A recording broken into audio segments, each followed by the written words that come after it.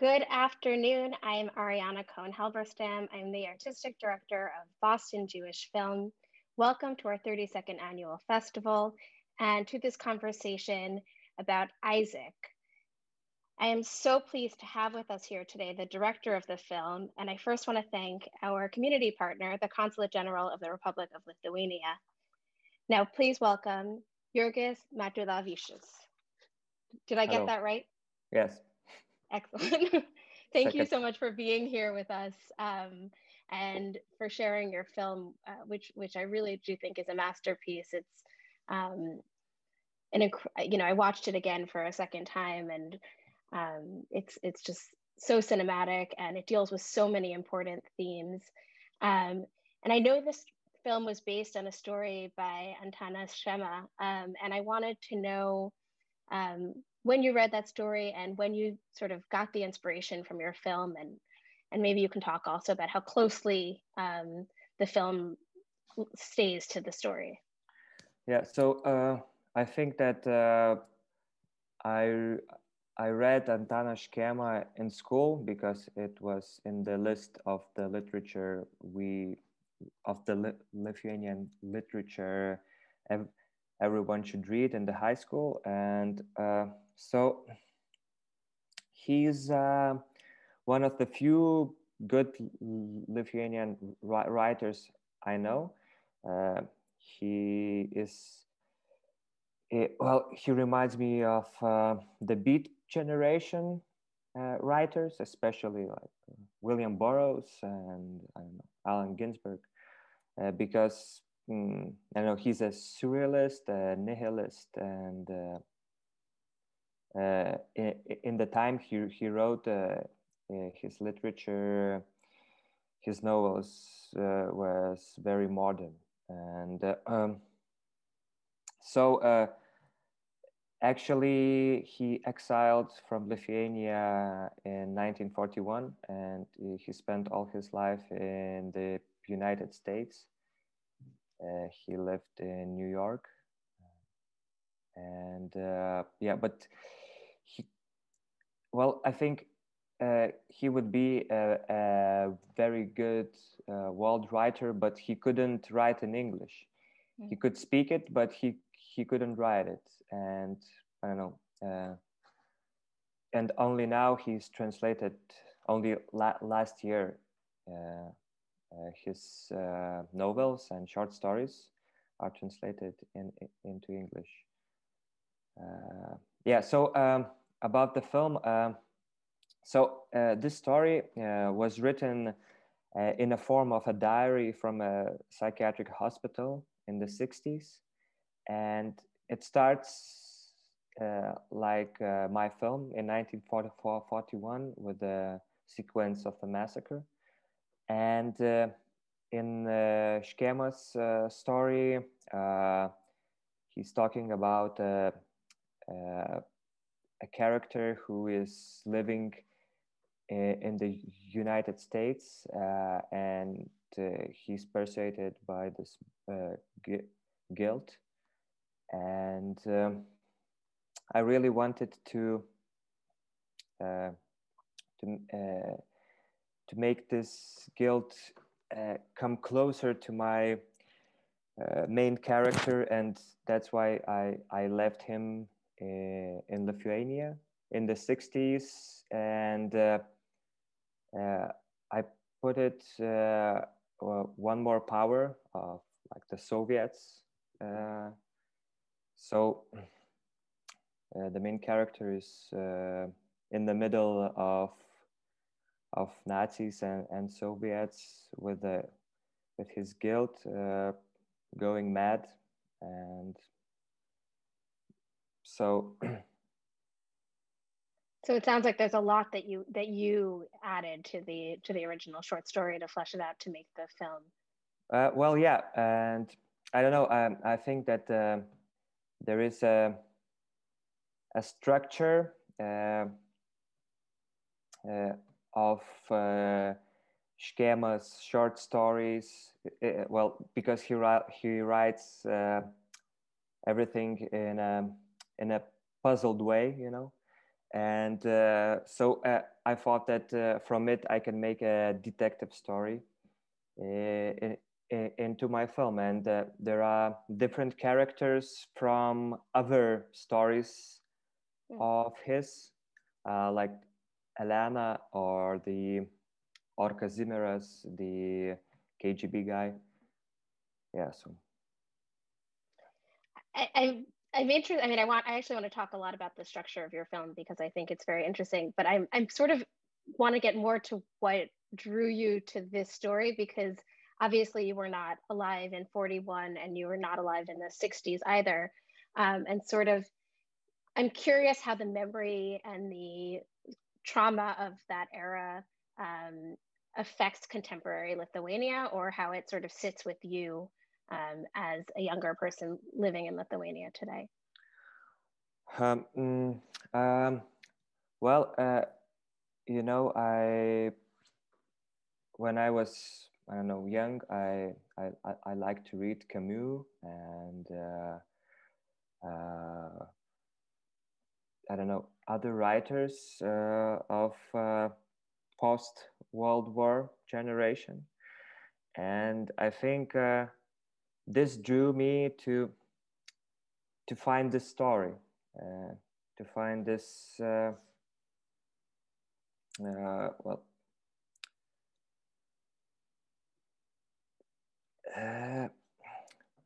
Uh, well, sorry, and I really think that there is, I don't know, a time in one's life when you, I don't know, need to start to speak about things that matter, you know, and I don't know. I was studying history in the university, and then I went to a film school, and I don't know. I really liked history, and I really wanted to make a historical drama. So I really needed a piece of literature to make my first feature film. So that's why I don't know. I took this story and. It's so, I mean, it's almost hard to believe that it came out of a short story just because it's so richly visual. Obviously, the first scene in the film is a full 5 minutes in black and white. It's a single shot. Is that right? It's a single take. Can you talk a little bit about how you created it, and it frames the whole experience. We sit with it for the next 2 hours going through the film in the way that Andreas does. Can you talk about shooting it, and then and then we'll see the rest of the structure. Yeah. So this scene is shot in one uninterrupted take, and for me, what was important that people would try to relive it. So I don't know. We had, I think, 25 takes, and in every take there were like I think 8 minutes of reenactment of these things, and we staged it using the real photos of that massacre, and and of course we used Antano Škėma text, and so photos existed of the massacre. Yes, there were I think 12 pictures of Lietukis garage massacre, and it showed how the Jewish people were accumulated, and so and of course Gamma wrote about it. So we try to really, as I said, I really wanted the actors and afterwards the viewer to relive it, and you know, and to see how it, I don't know, really was. So I don't know, we put it everything we could to show how horrible it was, and yeah. It's incredibly brutal, and I think there's a thread of violence that goes throughout the film, because one of the things that I thought was really interesting was in the scene where they're remaking this in a film, which of course you did in making the film, but then of course there's a film within the film, and he shoots Isaac in the head, whereas in the initial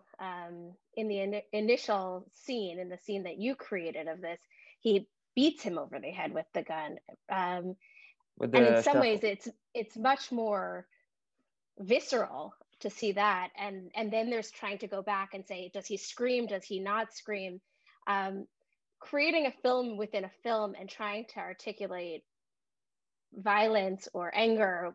What was that process like? Well, so for the whole film, yeah, we see this bursts of violence, and we see the dead bodies, because the theme is about, you know, about the guilt and about the violence, and how one's try to relive it, to cope with their traumas.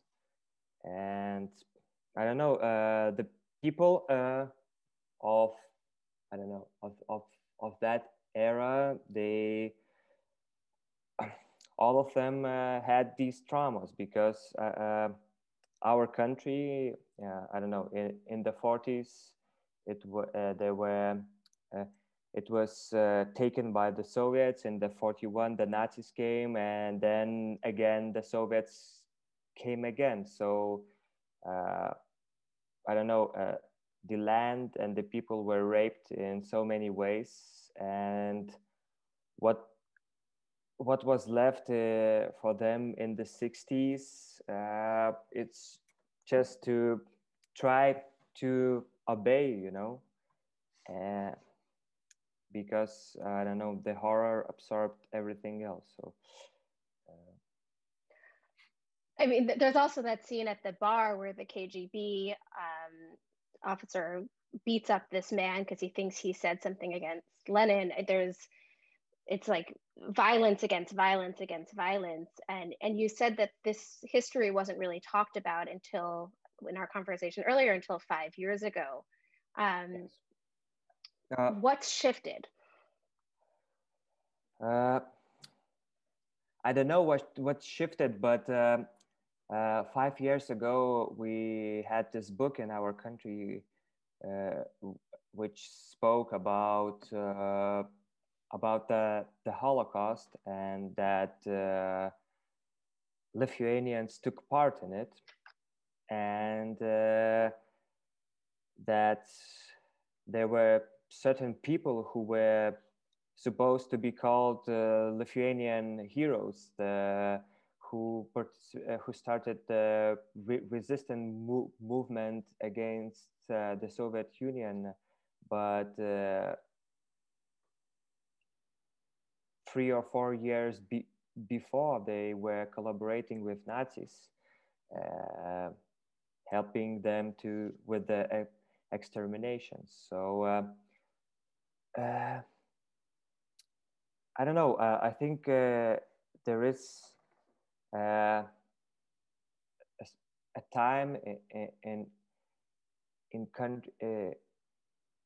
There is a time when we need to start speaking about things, and not only speaking about how heroic our country was, because all we have in Lithuania, historical films are about, I don't know, the heroes of our country, the partisans who fought against the Soviets. And I think that the history is indecent, full with indecent people, and is dark. And I don't know.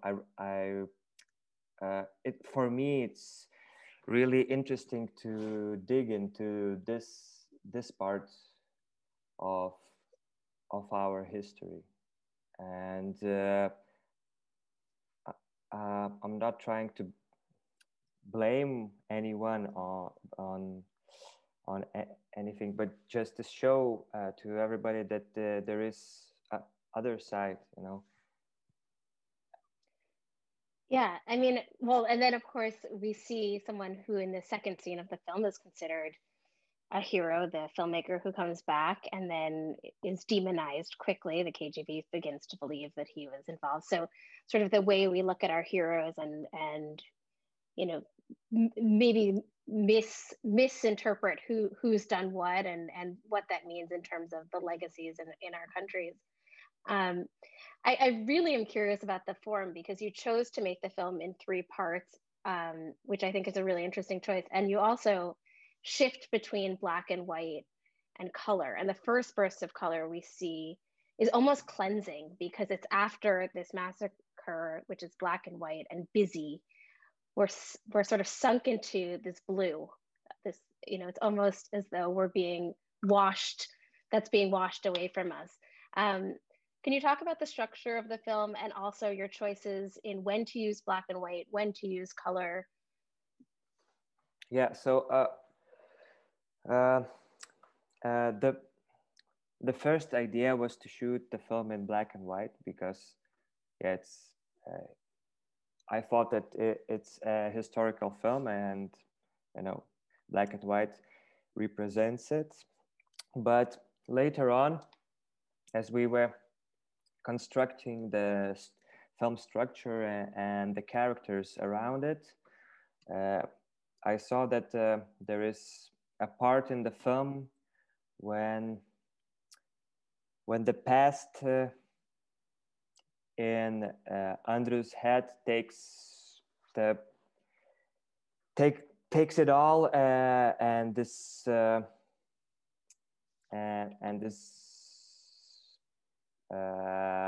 haunting image of his guilt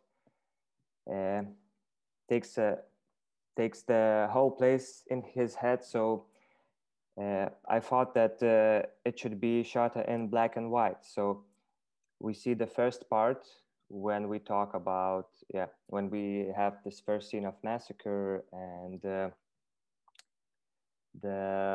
his friend is coming, and he hears that he's doing a film on this massacre. So the past is coming back, and the color part, it's about new starts in his friend's life. He's starting a film, and maybe in his wife's life, because she's helping the director, and she's trying to get out of the marriage she's trapped in. So yeah, and the third part where little by little everything comes back to from where it started, from where it began. So yeah, that's.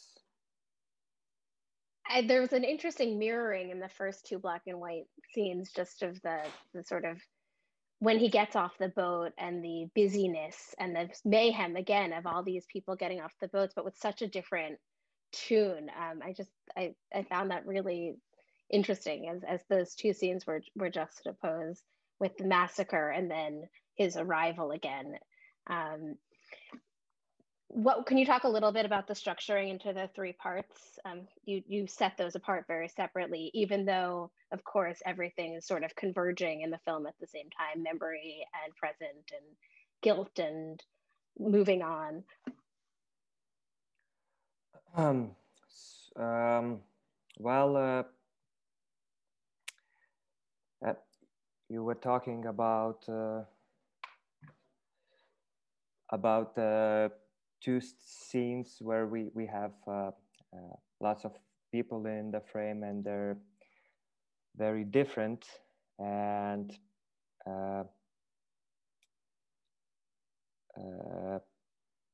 maybe I wanted to talk about how different it was, because in the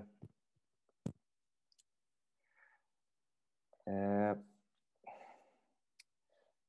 mean, the 40s and the 60s were in some ways very different eras, but I think it's the fact that these scenes were similarly framed in a way, I think, draws that connection. Well, every scene was shot in a one single shot, and afterwards I cut it in jump cuts, just to make a rhythm, and but the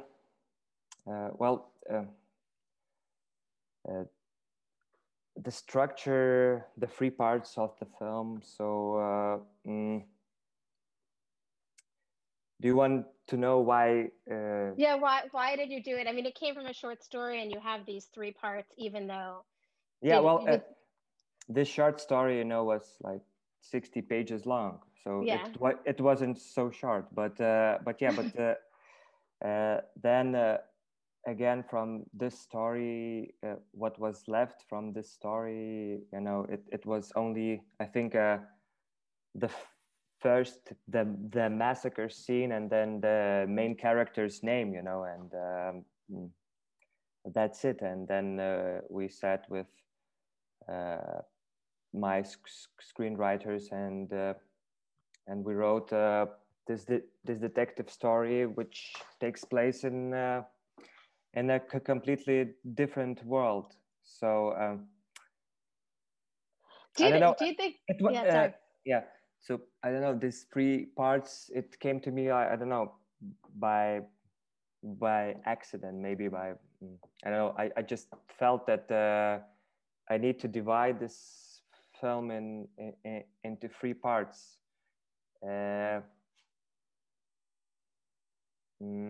Because I don't know, the writer Schema, he writes about the 9 circles of hell. Yeah, it's from Dante. So right. Yeah, so I really wanted to use this this symbol. So maybe from there, I just I put it into 3 parts.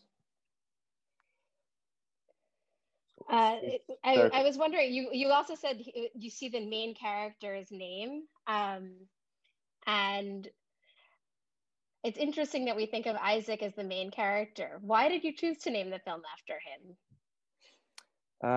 Well, the story was named after him, and although he's not participating in a film as a character, but well, I think that he's a very important character, because everyone speaks about him, everyone thinks about him, and he's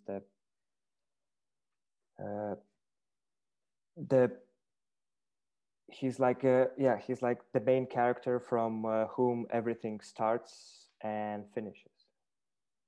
So yeah, and you see all these pictures of him, during the film, when Andres is in his lab. Well, speaking about it being in his lab, there's some questions coming in from the audience. And this one from Marilyn Rosenberg is, can you explain the choice of making Andreas a crime scene photographer?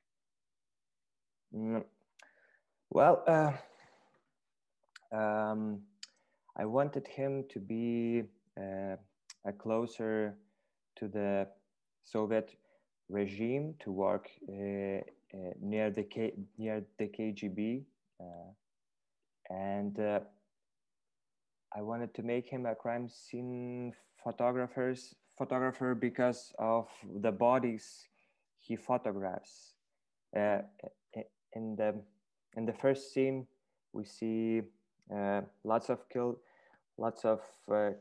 like killings, lots of bodies, and and they goes through during all the film with him, just near him, to remind him of the things he's done, of the guilt, and I don't know, to make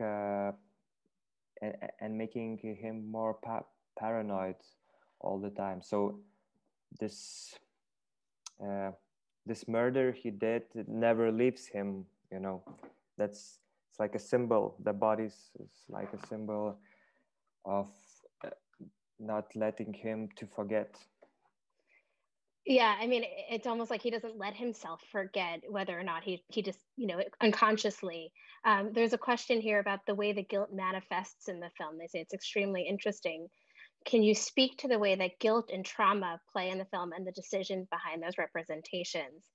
And I think this is obviously one way. Are there other ways that you sort of made the guilt a part of the film, and the way you represented that in the filmmaking?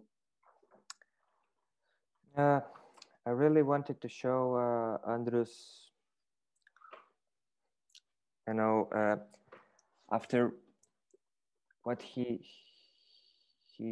made. I really wanted to show his loneliness and how it leads to paranoia and madness, and how you're holding this secret, you know, for a very, very long time, and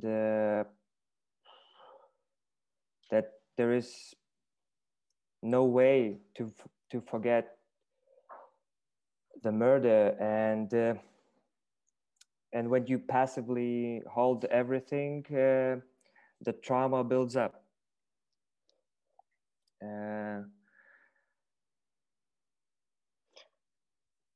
Yeah, I mean, I'm curious because of that, of sort of, this is a question also from the audience about the reaction to the film in Lithuania, if we think of it in terms of collective trauma, collective guilt. Seeing your film, what has the reaction been and where has it played? Yeah, so because of the pandemic, we couldn't make a national premiere, and we only did a small premiere 2 days ago for a small group of people. So I couldn't say anything right now. We are hoping to do a premiere in the spring, and I think it's gonna be controversial, and I think that I don't know. I think that it will well, it.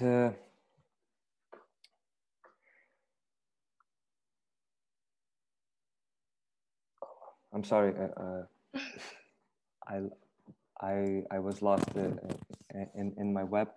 It will put many questions, you know, at stake, and it will be very interesting to hear from my people, what do they think about me, about me portraying the history, you know. So has there been a critical response yet within Lithuania? Have you sent it to press?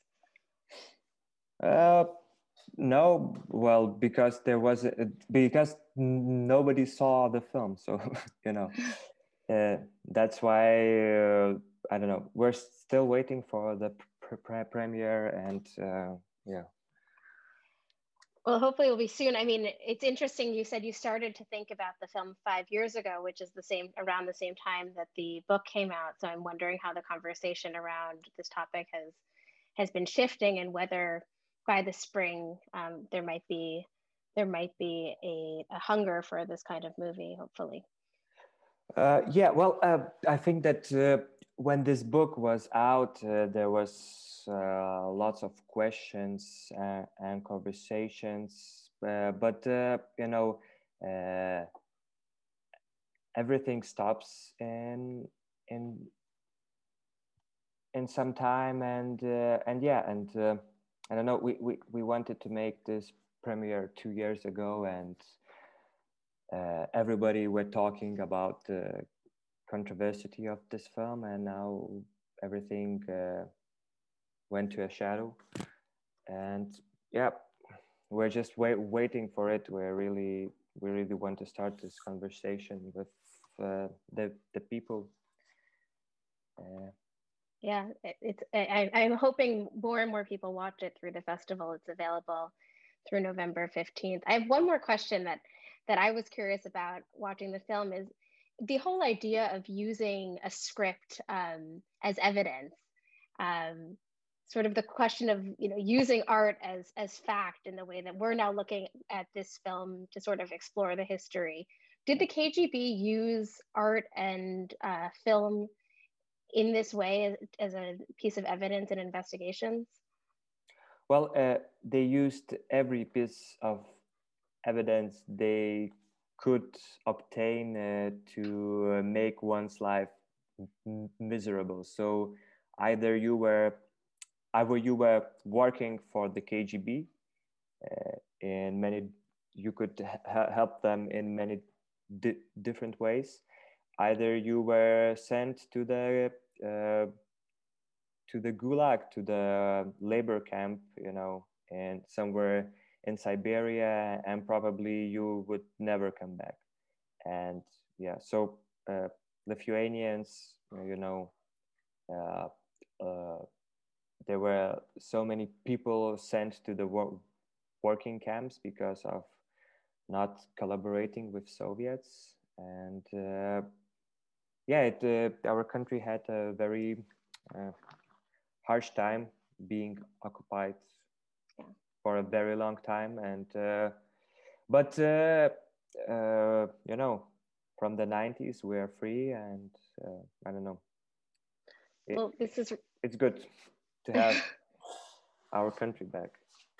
And to be able to make films like this one, it's really, you know, congratulations on it. It's a really provocative and beautiful film, and I'm very glad to be showing it in this festival and to have gotten to see it twice at this point. And good luck with the premiere whenever it comes. I know you're in lockdown for another few weeks in Lithuania right now.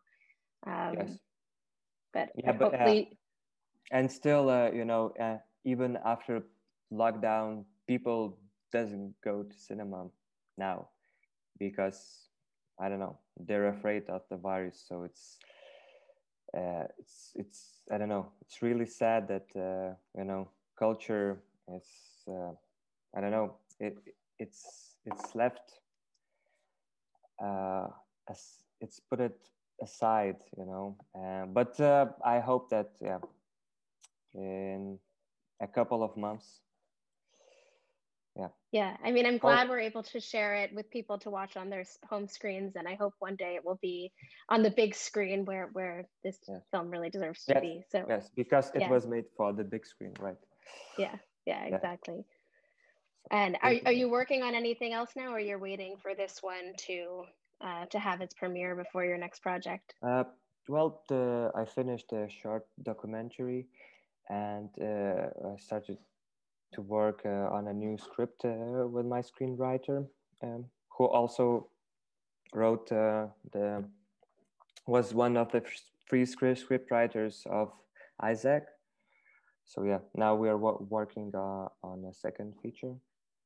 Yeah. So again, for a big screen, not our home TVs, I hope. yes. Yes. Which is a hopeful message in and of itself. Well, thank you so much. I know it's 10:30 at night there, That's so good. I really appreciate it. And just quickly, what is the short film about? Is it on a similar theme? No. For now, I'm leaving history. I don't know, aside for some years, because I really spent lots of research and try to, I don't know, relive it, relive the the 60s in my head for a very long time. So now, uh, well, the documentary is about 4 people who are living in a small government apartment, and they're trying to, you know, drink themselves to a better life or to death. So yeah. Sounds like an appropriate one for quarantine.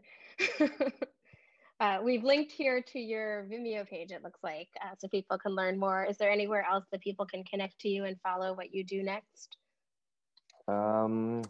Well, yeah, for now it's only a Vimeo page. Yeah, and we have a Isaac film page. It's Film Isaac. Yeah, so follow that there and tell your friends to watch the film until November 15th with us, and all your friends in Lithuania, tell them it's coming to theaters in a few months. okay. Thank you so much. It was Thank wonderful you. to meet you and talk to you. Thank you again. Thank you very much. Have a good night. Bye. Good night. Bye.